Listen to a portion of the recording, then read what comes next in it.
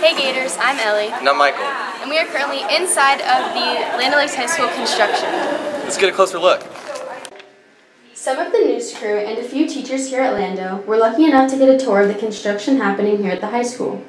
We started outside where we were showed the new bathrooms being built, and then head inside to see some of the classrooms. Our wonderful tour guide, Carrie Lazari, told us that she has never renovated a school while students are still in it, and that is the biggest challenge of this project.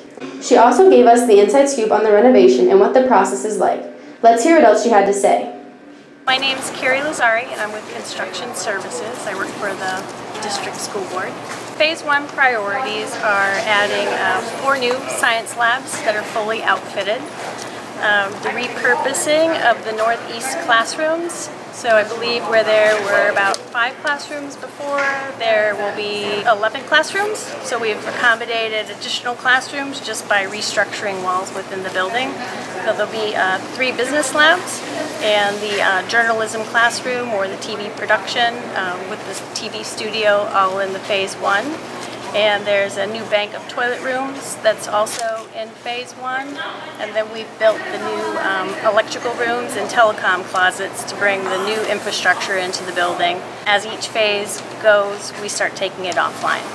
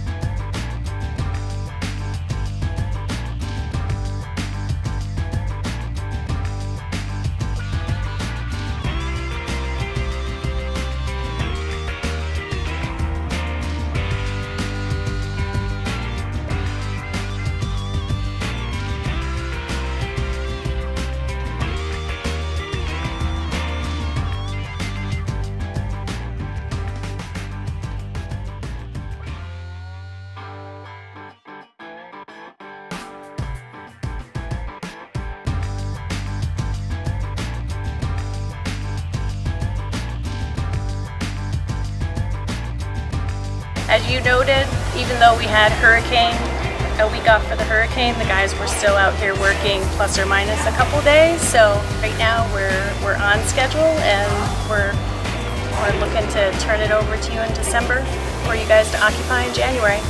We had a great time seeing what the process is like so far, and we can't wait to see the final product.